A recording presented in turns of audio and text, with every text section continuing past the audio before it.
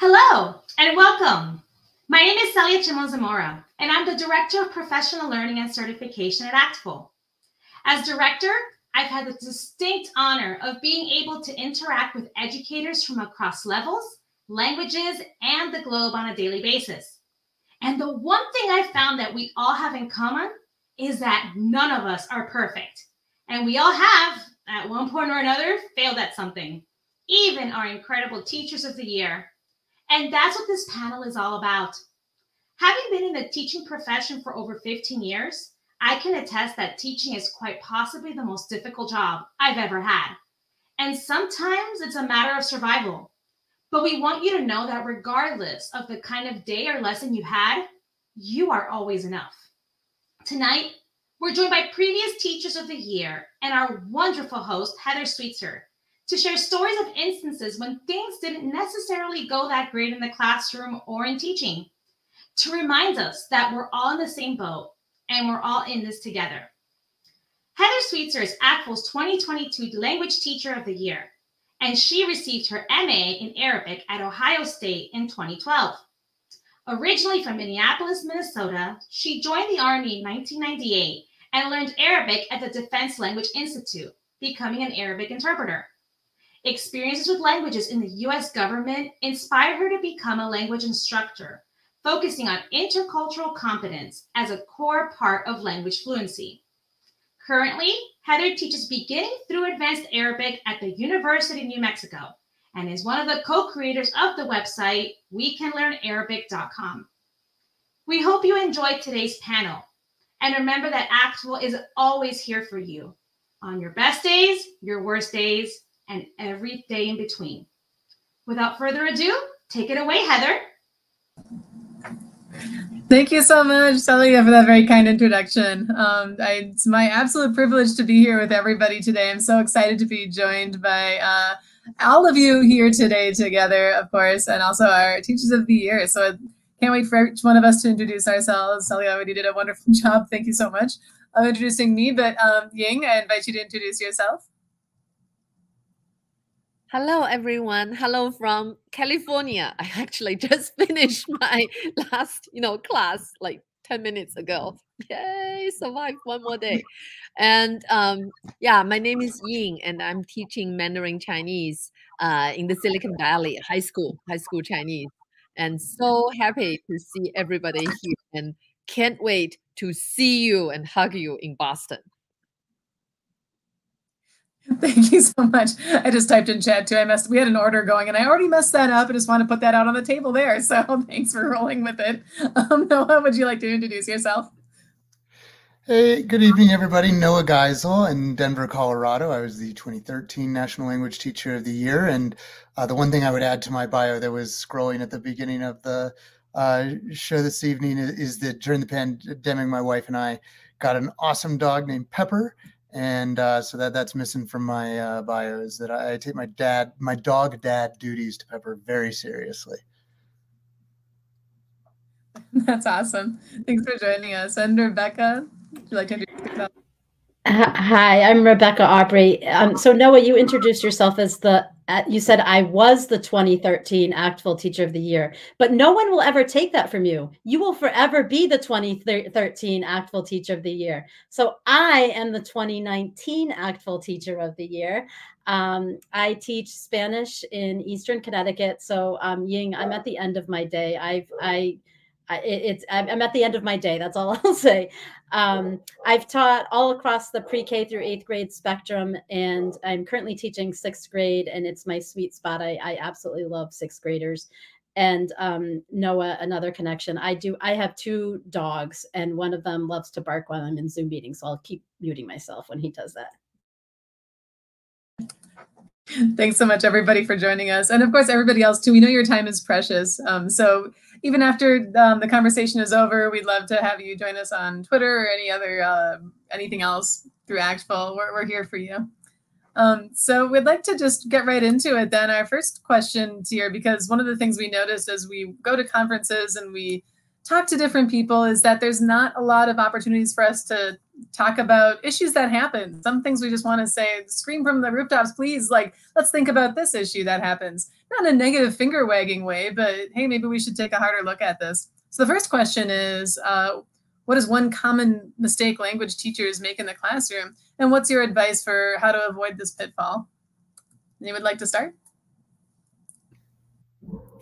I would love to jump on this one right away. I think that's something that I would love to see more people avoid is not having the audacity to believe in your own awesomeness. I think that, sometimes we can get stuck on our imperfections and focus on, everything that's not going well. And, I think that there's just such an opportunity to, take that energy and, focus on continual improvement and whatnot and growth, but also to, give yourself the permission to believe that, that kind of tingling feeling you have that, I might be awesome. Maybe it's true.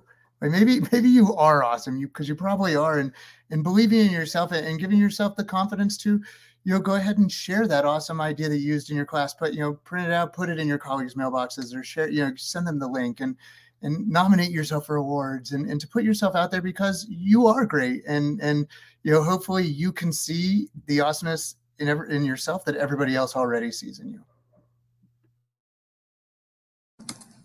What a wonderful, wonderful sentiment. I think this is very true. I think a lot of us sometimes hear only the negativity. Do you ever see that meme where they have the student comments, "You're great, you're wonderful," and then slowly the day goes by. And then as you're lying in bed, you only remember just that one negative thing.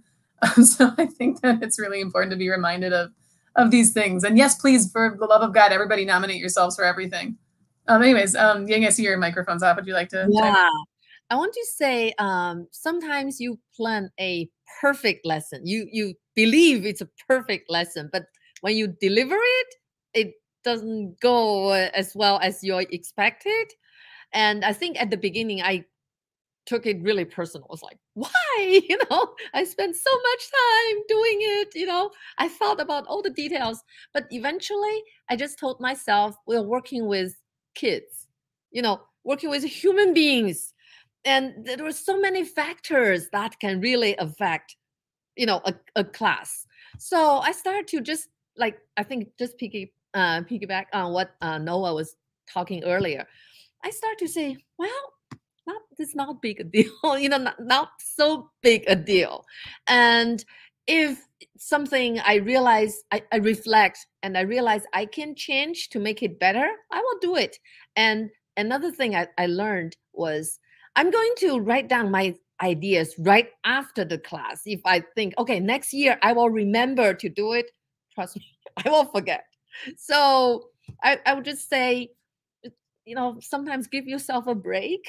And I don't want to say keep your expectation low. No, you still want to have high expectations, but at the same time, just maybe be realistic and just be more understanding. A lot of things might affect, your class, your lesson, your class. Yeah.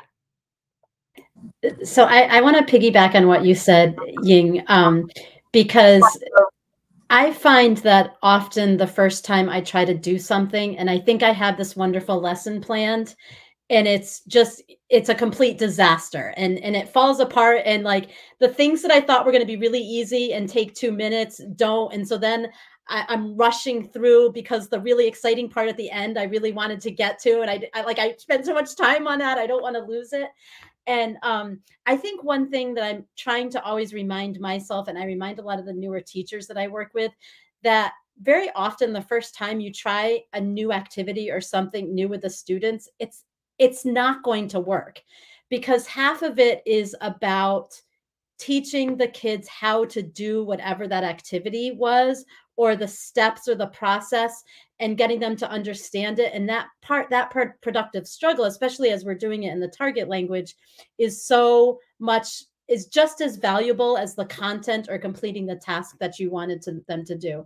And so often when I talk to new teachers and they're afraid to try something, I say it's very likely it's not going to work this time, but that's okay. Like then the second time they're going to know how to do it and it'll go much smoother the second time. I admire you so much for taking notes on what went wrong, because every year I say I'm going to do that and I never do. I never remember. And it's so funny, just this week, I was reusing a Google form that was based on kind of like interpreting some infographics and talking to each other. And I remembered something went wrong with it last year when I used it.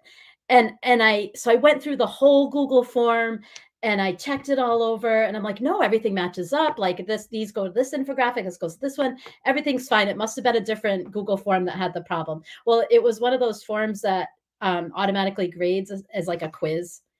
And so I checked it all over. It was all great. And then the first couple of kids started to do it and they're going, I got a 19 out of 20. I only got one wrong. And I'm like, that's okay. That's great. Good. And then another kid, I got a 19 out of 20. I only got one wrong. That's great. And then finally someone comes over to me and says, Profe, I really think I picked the right answer, but it says it's wrong. And that's the point when I realized it wasn't the questions on the Google form that were wrong. It was just how I set up the automatic grading. And so if I had only taken notes last year, I would have avoided all that problem. So I gotta be more like Ying and take notes on what went right and what went wrong. I'm laughing because this is exactly what I was going to share. I never used to take notes, and I'm working with somebody right now, Dr. Emma Trentman, who is so organized and has really taught me to be organized. And so this was going to be my advice: just write down the reflections, because we think we're going to remember that this quiz was, didn't go as well as we'd wanted, or this activity needed this tweak, and like next year I'm going to remember, or whatever, we do this lesson again, or teach that chapter again, or can do statement again. And I never remember. And I had an issue this past week where I was looking at the reflections from last year, because it just takes a minute sometimes. And I wrote down everybody's brain dead. This lesson doesn't work.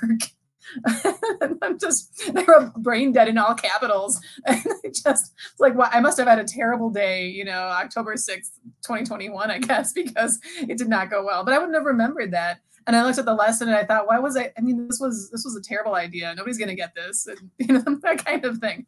So it really it's made a big difference in my teaching, to the point where sometimes I wish I could go back in time and just apologize to my students, because just taking that moment every year, it can get a little bit better.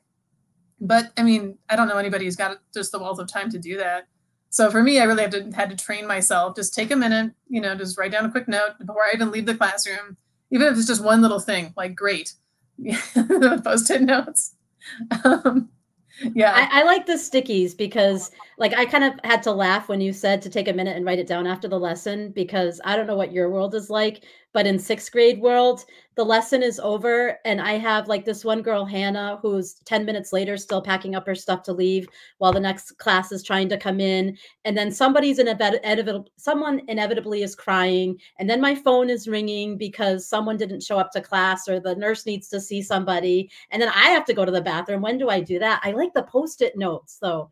The Post-it notes is a really good idea. Ying also said something though about the students, and I think like all the reflections are good, but you never know year to year how things are going to go over with your students. And so something could go really well with one group of students, but then you have a different kind of cohort and or a different class, and it just goes completely differently. Or I've had experiences where it went horrible the first time, so I put all of this increased scaffolding into place the second time, but then it's too easy for the kids because they're different kids than who I was trying to scaffold for, And, a bit of a bird walk, but I saw that one of the comments that came in from YouTube from Maffel was talking about, making sure that you document the good stuff. And that just reminded me of something that I didn't do my first couple of years, but that made a huge difference that, to this day, I have a folder in my inbox called Good News. And so not just like lessons that went well, but also just, a student who writes a note, I take a picture of it, I email it, save it in my Good News folder. If I get a good observation, a parent saying something, anything that's just kind of a positive, kind of positivity lockbox basically is what that Good News folder can turn into. And for the days where you've had a day, right? For October 6, 2021, Heather, right? Like to be able to get home and just be like, I need to just know that I'm awesome. And I'm just going to click on this Good News folder and only read about, good feedback for a few minutes. And so if you don't have a Good News folder, I highly recommend it.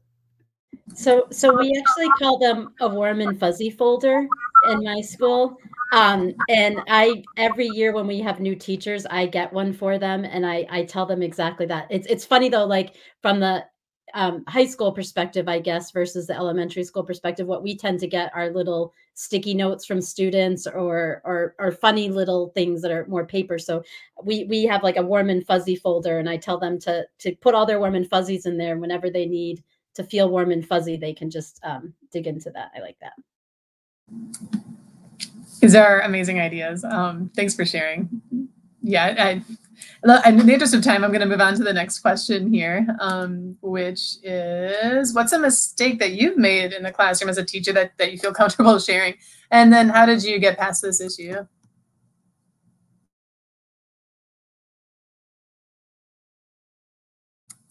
I can go first if none of us want to talk about it. Because I can say, for me, it's all about making learning fun. Learning is entertainment. I was very against this idea. I would say, I'm not your cruise ship director and all of this kind of stuff. I'm not here to help you navigate the Sea of Arabic in a fun way. Because, again, I learned at the Defense Language Institute where, it's 6 hours a day, 5 days a week, 63 weeks. You do not get time off. If you skip class, it's called desertion and you go to jail. And so I joke with my students that I learned Arabic at gunpoint. And this is how I taught too, especially those first years. Because again, I'm like, this is not fun. But really, I've come totally full circle about this.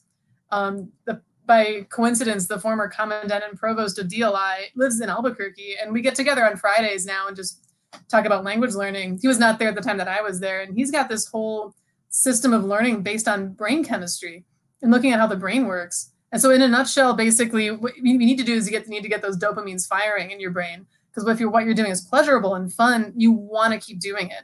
And there's no reason that learning can't be this way. Quizzes, everything else. Why not be a cruise ship director? Who wants to leave vacation early? If you make the class kind of fun this way. So now when I look at my lesson plans, best practices are great and all, but I ask myself, where's the dopamine rush in this lesson plan? Because if there isn't one, then I've got to put something that's fun in. When students learning stops, they all want to go to the bathroom and they spend 30 minutes there and, that kind of stuff, which we've all had. That's when I make a note on for me. I'm like, this was a bathroom lesson and I'm going to scrap it for next year. I need to get those, put the fun back in the classroom really has become a priority for me in ways that it was not in the past. I'm somebody who totally am happy to be the cruise ship director and be on the equipo de animación. And at the same time, something that it took me way too long in my career to learn was, that there's different ways of using humor. And I was way too just embarrassingly so on figuring out that, if there's anybody who's the butt of a joke and it's not me, like that's probably a bad idea. And it took me way too long to figure out that humor and fun is great. And, it probably has led to a lot of really painful fasts for me on Yom Kippur, just, kind of cleansing my account for all of the times over just, almost 2 decades of before I figured out, no, the humor needs to be strategic. And the most important part of that strategy is that the students are never the on the receiving end of the joke. Can I just jump in? I think one thing I'm still working on is I don't want to use technology apps, Kahoot or GimKit, just for the sake of using it.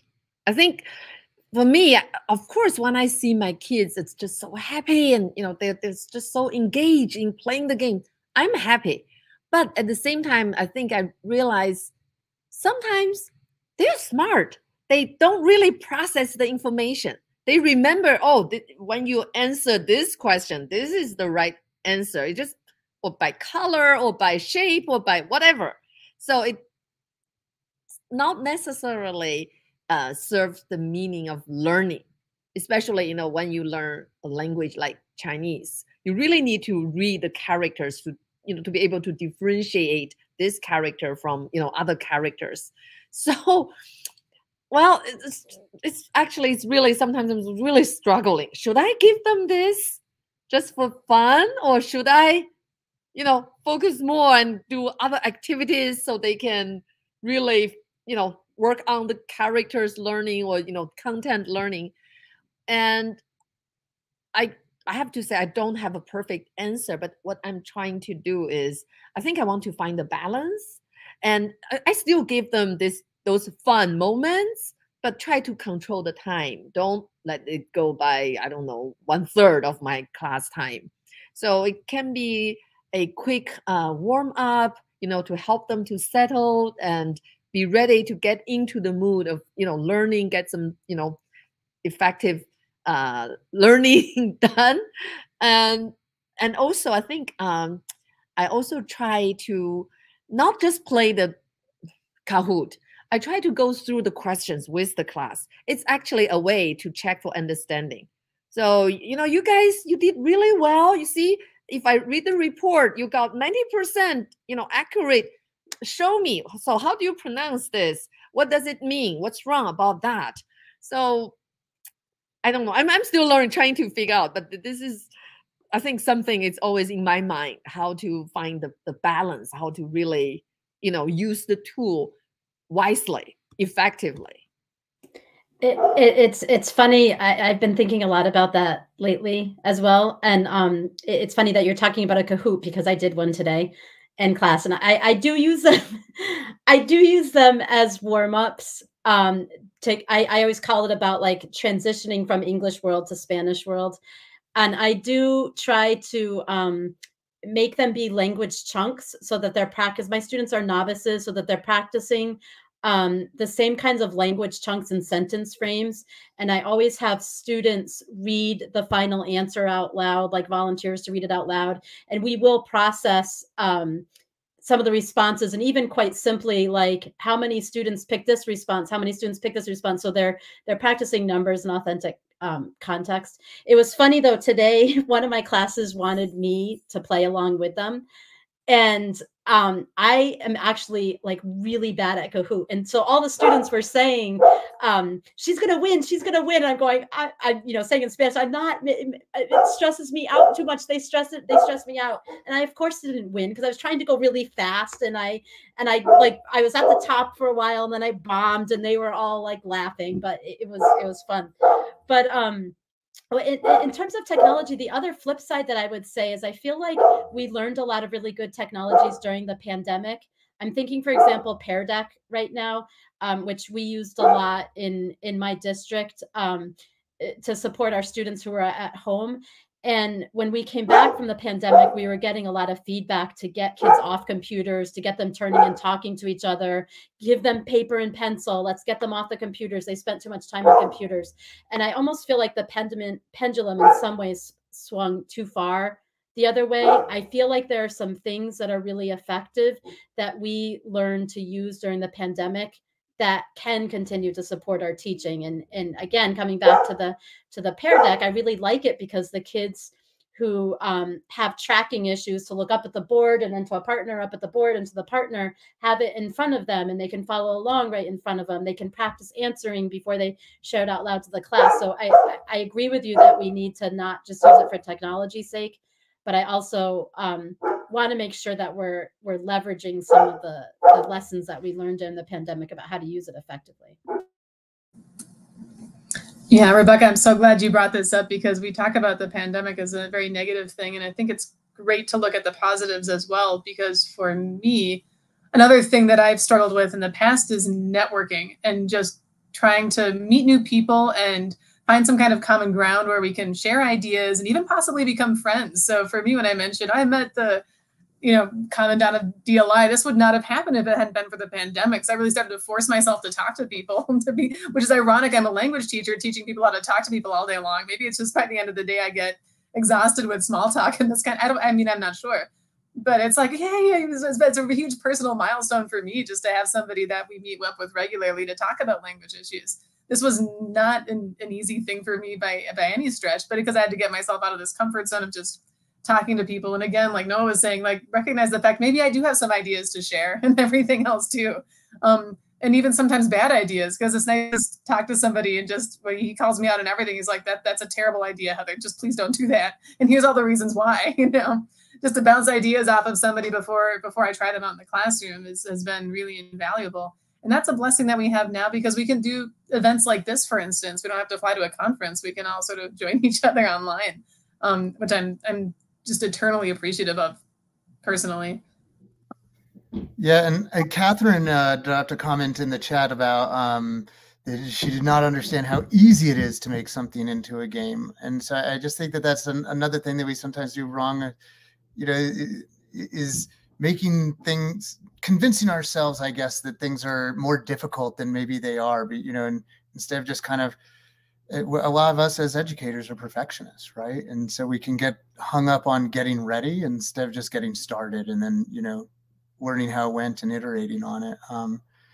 I don't know if we want to move on, or if you're okay with us sharing other ways in which we've just are embarrassed about ourselves as teachers. Right? And I have a bunch.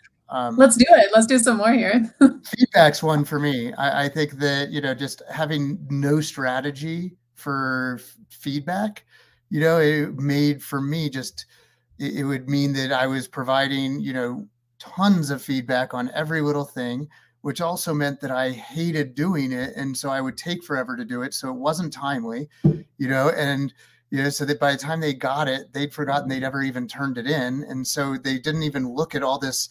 I'd take all this time to do feedback. They would take no time to throw it in the trash can right in front of me. And, so it wasn't meaningful to them. It wasn't helpful to them. And so, and it took me way too long to realize, maybe I should that's where rubrics can help me. Maybe I can be very targeted on, this is what I'm going to be giving you feedback on this assignment. And then it feels less daunting to me to actually give it to them. And, like, I will totally admit that I've had, mid-December and, mid-May or June, roll around where I am, cleaning, not even my office, but my home, and I'm just like, well, here's a stack of stuff that I'm just going to select all full grade because I just didn't get it done and they don't even care. So just totally embarrassing, but just poor feedback practices by me is a huge mistake that I wish I would have figured out earlier. I'm laughing. I used to have the same problem. I turned something back to a student once, and he told me it looked like a murder had taken place on his homework because it was just full of red marks. And that was the watershed moment for me when I realized maybe I'm doing too many correcting of mistakes here, because again, the same thing. Then they just throw it in the trash, and I'd feel terrible about it. I'm like, the students don't care, instead of reflecting maybe I'm the problem here, and it's the feedback that they don't care about.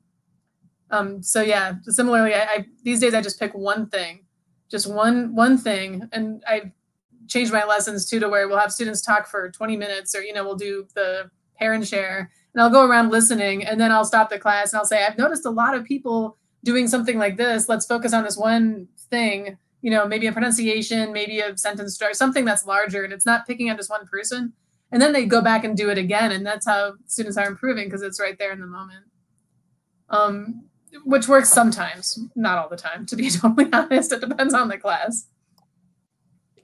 Yeah, no, I found that it gets a lot easier using rubrics, and I consistently pretty much use the same rubric with students because they're proficiency-focused rubrics. And because I write them in student-friendly language, and because the students see them over and over again, eventually I can just ask them to kind of grade themselves on the rubric or assess themselves on the rubric. And then it gives us a starting point for a conversation. And so it does make that task a lot easier. Can I share another one of my worst practices? And it's kind of, it's something I'm really struggling with right now.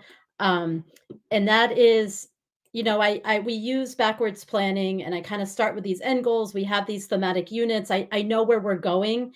And I often will find something that just looks interesting to build in, or that I want to bring in. And then I realize that there's a little bit of language I need to help provide the students with so that they can talk about it or process it. And then, oh, wait, I'm going to add this in. And eventually I find that I'm going down this rabbit hole, and I've completely deviated off course, and I'm doing something that is completely useless. like it's not supporting the unit, and especially when I realize it's fine when I do something like that and it's culturally enriching and it's adding like some nice dimension to the unit, or it's adding some sort of transferable language into it. But I hate it when I realize that I'm going down this rabbit hole that's completely useless. Like there's no transferable language in it, and it's not going to go anywhere. I remember last year we had a unit where we were comparing rural and urban schools, and my students didn't know the difference between rural and urban in English, never mind in Spanish. And we kept coming back to it and coming back to it, and I was finally like, what is even the point of this? Like, why am I doing this? And so that's something I often struggle with is trying to do something that's fun and engaging, but then I have a really solid unit plan. But when I accidentally start to deviate off task and making sure that I'm catching myself before it's too late, and I've lost like days of lessons down something that's not going to go anywhere. It's very interesting, Rebecca. I was just thinking exactly the same thing. I think for me, I remember clearly when I started teaching, many years ago, when I opened my computer, I didn't have a lot of, files, activities. And I remember those days I was just so busy, getting everything ready. And after several years, I realized that I have too many files, for one unit. And sometimes it is hard to let go of those files. I spend time, I putting my heart into designing all of these. Am I going to just delete it? Let it go? It is hard. But I started to realize that what I can do is just to maybe do I hate to say cosmetic, but what I want to say is to do a little tweak. I think one example I can share is that I have one unit talking about, giving directions. If you want to travel, you go straight, make a turn, that kind of thing. It became really boring. It was like just drill. And then I just asked myself, is there a way? Actually, one of my Spanish teacher colleagues challenged me. She said, what's the content? Behind the language itself, can you give a content to this chapter?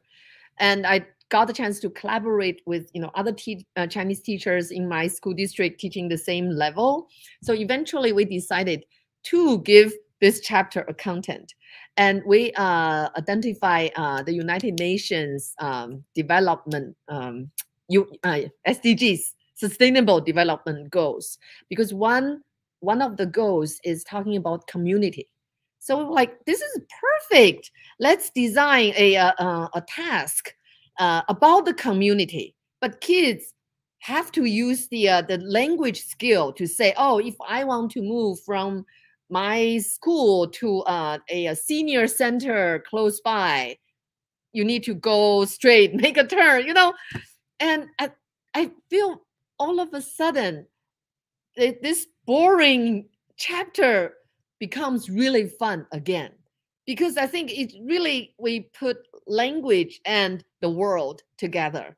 And actually the summative project was to design to give a proposal to city council saying that we based on the sustainable development goals, we realized that our community is missing maybe a recycling center, a senior center, all of those. And we need to put this here, that there. And for senior people, they can travel, taking bus line.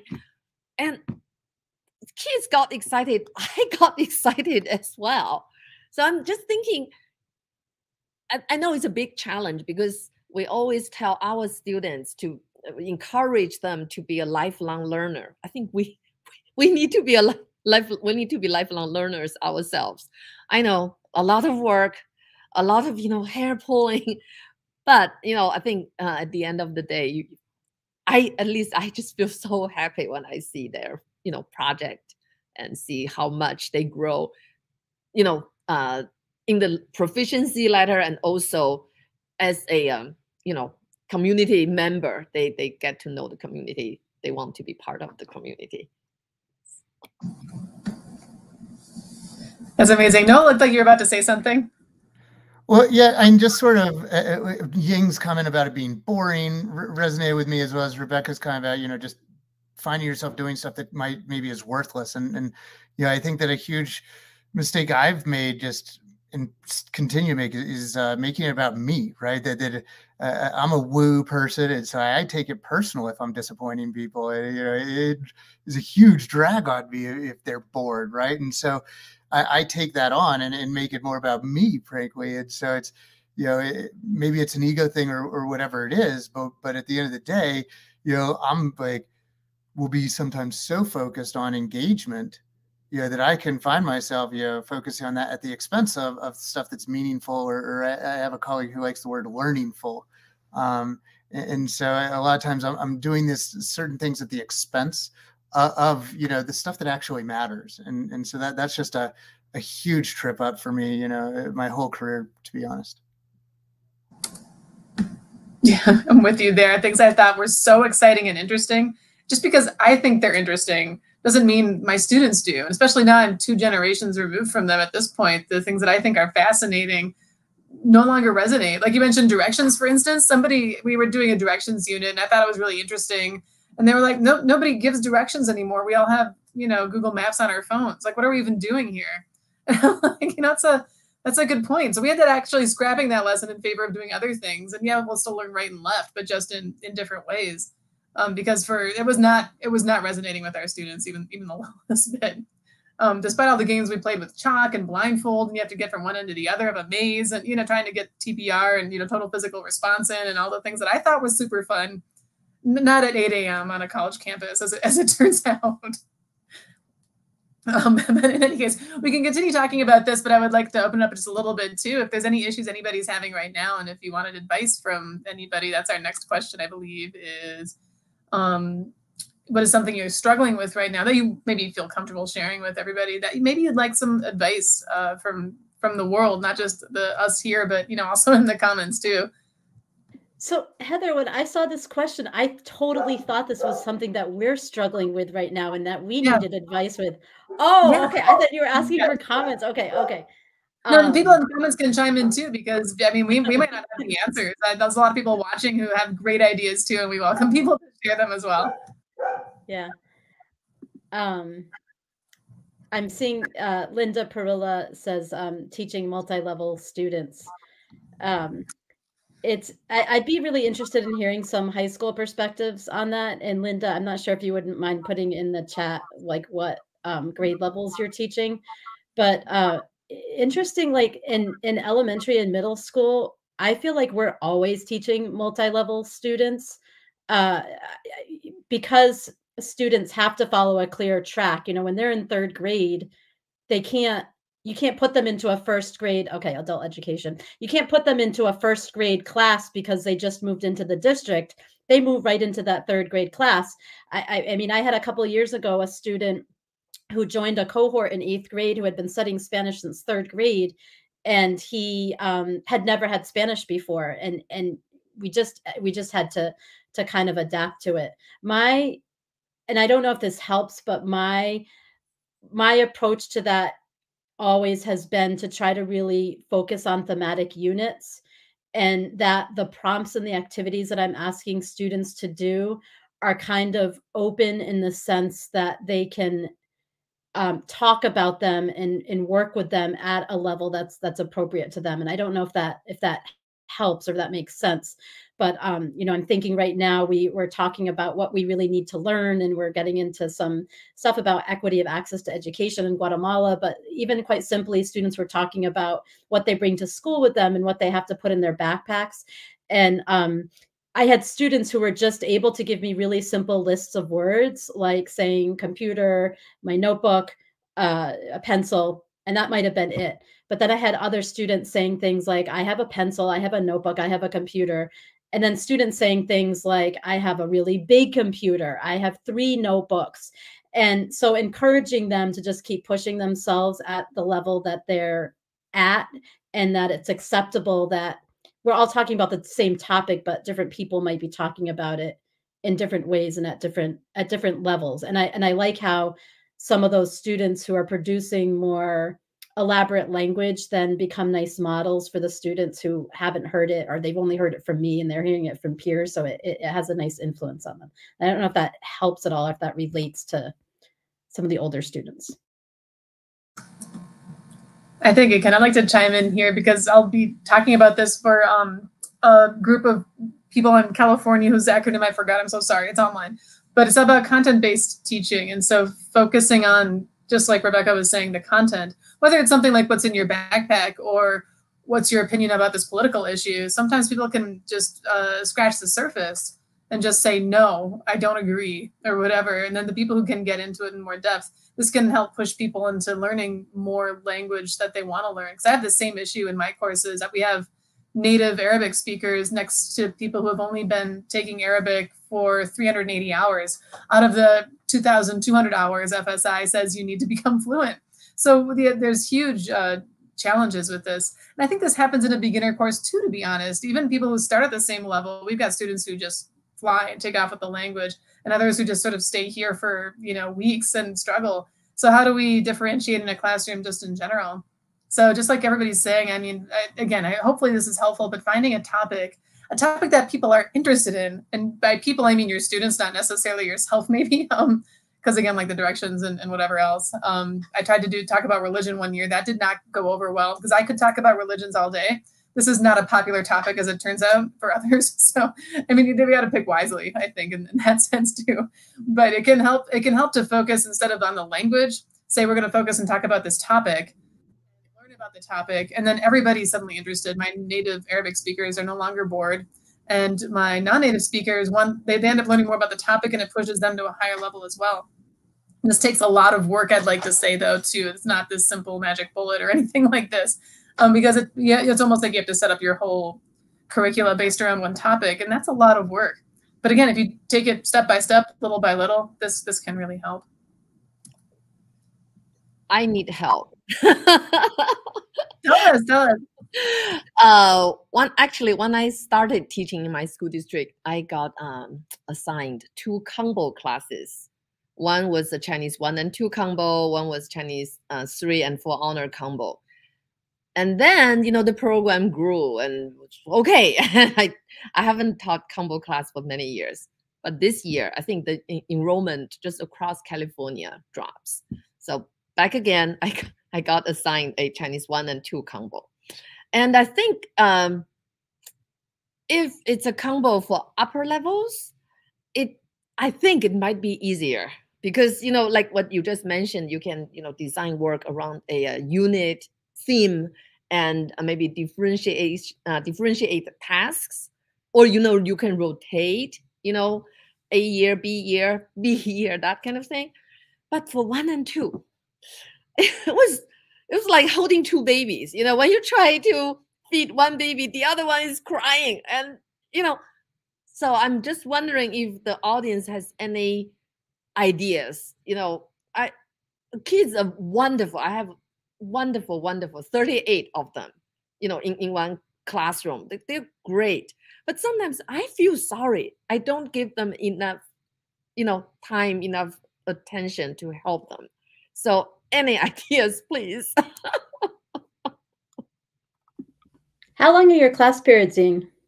We meet 3 times. Monday is 45 minutes, and Wednesdays and Fridays 90 minutes. Oh, that's exactly like what my schedule is like in 6th grade. And that's why you said something about Mondays before, Noah. That's why I hate Mondays, because it's like this bang, bang, bang, bang, bang, bang, bang, bang, bang. All my classes, the same thing over and over and over again.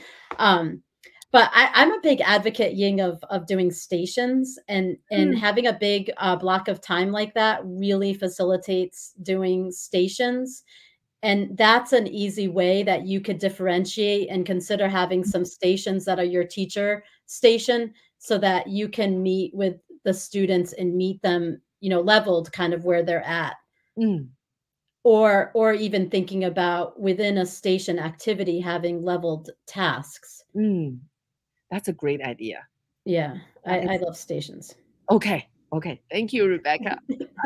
I'd like to chime in on that. I totally agree with Rebecca, and I'm sure somebody will put into the chat the link to the Creative Language Classroom ways that they have just a wealth of station resources from probably close to a decade of blogging about it that I would highly recommend folks check out. And I also think it's important to kind of name that a lot of times, we're told that it's a multi-level class, but it's really 2 preps in the same time period, right? And so I think it's fair for us to call it what it is, that that they may say differentiation, and yes, technically it's differentiation, but it's also 2 different preps piled into the same class period. I think that's okay for us to acknowledge, even if there's nothing we can do about it. And then the other piece that I would add into that is the notion around just the ACTFL can-dos, right? That it does allow us to engage in, whether it's a thematic unit or whatever the unit is, it allows us to have kind of an on-ramp for learners wherever they are in their, language learning journey. And, depending on how we frame it for them, it enables us to do it in ways that really empower them and give them agency. I think that going back to that piece of how we do it, there's, people who are way better at that than I am. I could say that, my worst practice is, trying to empower them and give them the agency, and finding that they are a lot more comfortable with coloring books than the blank canvases that I gave them. And so, whereas I'm saying, go, be awesome, they're saying, what are we supposed to be doing, Senor-shi? Thank you, Noah. Noah, would you mind mentioning the blog again? We had a question here in chat about which blog was that you mentioned, or website?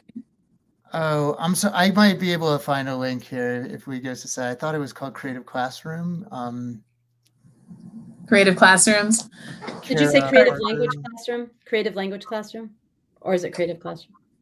I'll find a link. Okay. Thanks. It's funny. I feel like you just mentioned something about following the directions, and that's been the biggest thorn in my side lately, is following directions. They don't follow directions, and next week I'm going to start hiding little treats in the directions. Like, if you've read this far, come and see Profe, and I'm going to give them a candy or something. Like I don't know. It's just following directions. Like, how many times they get confused or get stuck and they haven't even read the directions.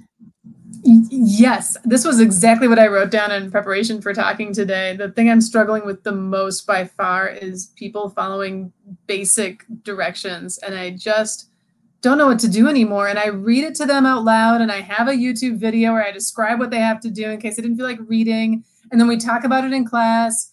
And then the next day, everybody's confused again. And it's something simple, like just attach your homework here. And these are all the ways to do it. And it's not a technology issue. I mean, I have college students. So like I showed them how to use Quizlet, for instance, and one way that's fun to study vocabulary. And we've been doing this for over a year, and this is not like a surprise website. And it was a shock to all of them that you could scroll down in Quizlet. Like, it's not just flashcards.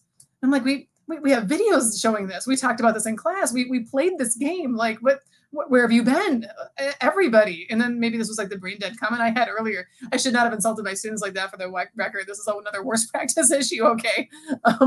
So is anybody else having this issue too with these just sort of basic directions? And does anybody have any ideas?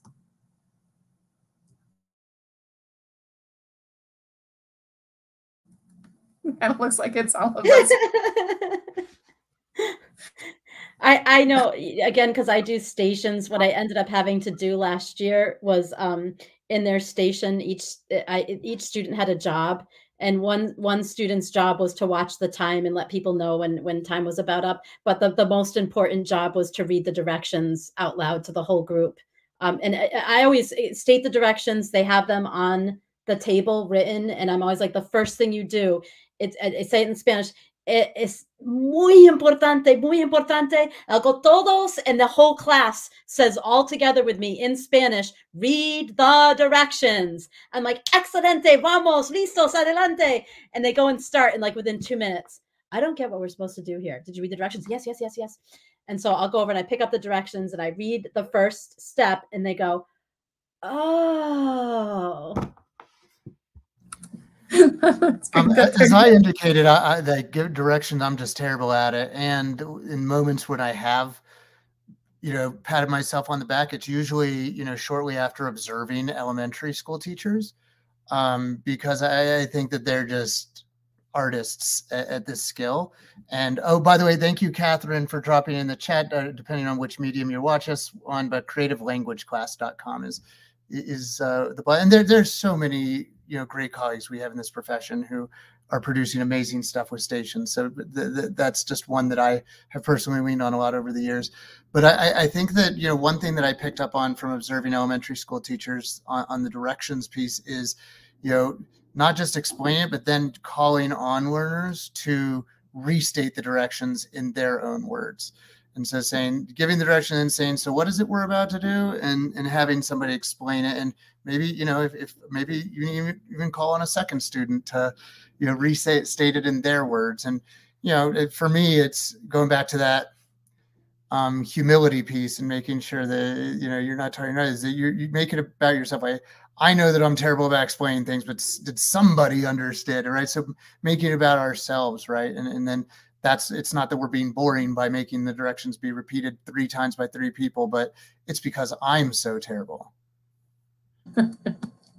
This is really great. So we're almost out of time here. I just wanted to address like 2 things really quickly. One person had a question in chat. What is your advice for digging yourself out of the hole when you know something's going wrong? You don't really know why. The class isn't really getting it. People are lost. We've all had these moments where like, I thought this was great. It's not going well. Nobody knows what to do. Sometimes I just say, forget it. I'm going to throw it out the window. I always have like a game that's like from that week where I just, let's bring up this Kahoot. Let's, forget it. Just kidding. Let's play Jeopardy. And then as we're playing Jeopardy and the students are thinking, I sort of reevaluate and take notes then. It's okay to scrap a lesson. If you don't get to what you want to do that day, it's not the end of the world. So sometimes I just revert to review and students are like, oh yeah, I do know Arabic or whatever language you're teaching. That's one way. But I wanted to really quickly, in our last couple of minutes, if I don't talk about this for just like a minute, I'm never going to forgive myself. This meta conversation of positives and negatives, sharing best practices or worst practices, this terminology here. Because we're language teachers, words matter, and I really, really don't like the term best practices. So worst practices in some ways, it's not any better. It's a pushback against this best idea. Because when we talk about best practices, there's no room for growth and there's no room for error. And I was really, really fortunate to go to multiple conferences this past year. I learned so much from so many people, but I didn't hear anybody talking about the mistakes they've made, or if they're presenting on a particular activity or a best practice, what are maybe the problems with it. There's no real venue for this. So I'm really excited we got the chance to talk about it today a little bit. We talk about, mistakes are how we learn. I disagree. We have to recognize that it was a mistake maybe. I don't like the word mistake maybe, just, learning opportunity, I suppose. But then actually do the work to correct it, just like our students. Some people talk about these best practices like they're etched on stone tablets. No, humans made these and they should change with further research. But what's better than best? We're already there. Nothing. It's already the best. And so also, too, more insidious sometimes. Well, I love this job. I love what I do, and I feel extremely fortunate. But I don't know any profession that's as scrutinized as we are. So I can't always espouse best practices because I'm human, too. I just don't have it in me. And if I hear self-care one more time, people suggesting this, I'm just going to lose it because I can't self-care Russia out of Ukraine or whatever's bothering me that day. It's an issue. So when I hear best practices, like, I'm supposed to be the best. I don't believe in best practices or like a best teacher or a best anything, unless we're talking about God, I suppose. And, there's a billion plus people who believe that God was sent down to be a teacher to us. And what did we do to him? We crucified him. So I think we fall into this depression trap if we keep talking about these best practices. And we have to give ourselves these rooms and opportunity for growth. I think it's really, really important. We have like 30 seconds left. Anybody else want to chime in? I don't I agree with you. I think those are all great points. I I don't really like to ever talk about, best practices, more kind of sharing things that have worked for me. I feel personally for me, I like looking at the acronym for the word fail as a first attempt in learning. And I try to practice that myself as much as I encourage my students to practice it when they haven't done something completely right or didn't do it as well as they thought with something, to process it as, this was the first try and you put in great effort with that. And I try to have those same conversations with other teachers, as acknowledging what went well and how we can learn from it and continue to get better. Go ahead, Noah. Sorry. Go ahead. I just wanted to really agree with you, Heather, on the part about, a miss in and of itself is not what's special. It's the rebound, right? And as somebody who is just woefully, just terrible at situational awareness and self-awareness, I mess up all the time and don't even know it. I have to rely on other people letting me know. I